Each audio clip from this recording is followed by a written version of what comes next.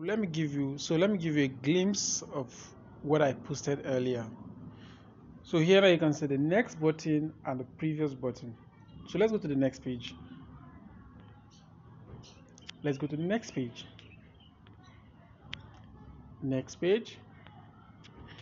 So now if you want to go back to the first page, you just have to go back to this button, the previous button. And you want to go back home, you just come to this place, the home key takes you back home. So what can this book do for you? Like I said, it helps your child to identify the letter sound and the object that has the beginning sound of the letter. So here we have, where do you hear the sound A? We have flower, we have apple, we have bus. So a child that has gone through this activity will be able to say A is for apple, B is for ball, K is for cap.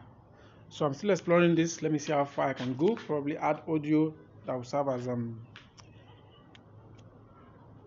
to interpret the instruction in audio format.